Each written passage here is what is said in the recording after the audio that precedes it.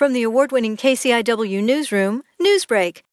As of Tuesday, September 19th, Brookings City Manager Janelle Howard told petitioners for the Brookings City Council recall campaign by email that she's, in her words, committed to getting recall signatures to the county clerk by the end of the week. Howard has had those sheets to recall Mayor Hedenskog and Councilors Schreiber and Morawski since September 6th, and it's an awkward situation. Janelle Howard is the city manager and the city recorder and the local elections official, but she's also the reason for the recall.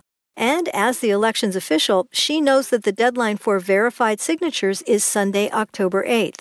Now, petitioners say they've submitted more than the 463 signatures necessary for the recall of those 3 council members, but those signatures must be verified by County Clerk Shelley Denny. And once she gets them, she'll have 10 days to make sure all of the signatures are valid, and that could cause a possible issue if there aren't enough signatures that are valid. It means that the folks behind the recall might not have enough time to gather more signers by the deadline of October 8th. Now, all of this comes down to theft. You may remember that Howard was caught stealing from Fred Meyer. She eventually pled no contest to charges, but video surveillance showed she stole more than a dozen times from that store in just a 3-month period. She's been banned from all Kroger properties as a result. But after Mayor Hedenskog and Councilors Morawski and Schreiber voted to reinstate Howard after months of paid leave and objections by Brookings City employees, law enforcement, and the public, citizens promised a recall.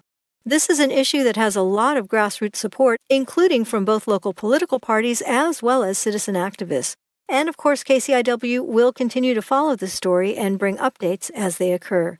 For KCIW News, I'm Lori Gallo Stoddard.